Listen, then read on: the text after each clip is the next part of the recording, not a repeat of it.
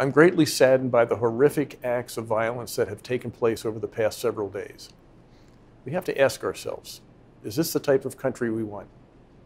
I believe the answer is no. We must treat each other with compassion. We must seek to understand each other, our similarities and our differences. And we must never, ever let violence beget violence. When incidents like those in Louisiana, Minnesota, and Dallas happen, it raises concerns and questions, and we must demand change and action.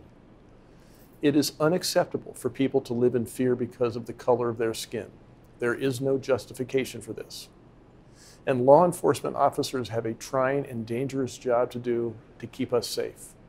As officers were protecting protesters and preserving their right to assemble in Dallas, they were attacked. There is no justification for this either. All of us must take steps.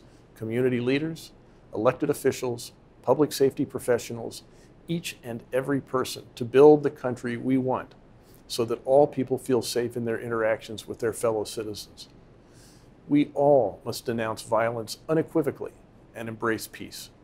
We must ensure that justice is served to those who commit attacks and gruesome crimes against fellow citizens and law enforcement officers.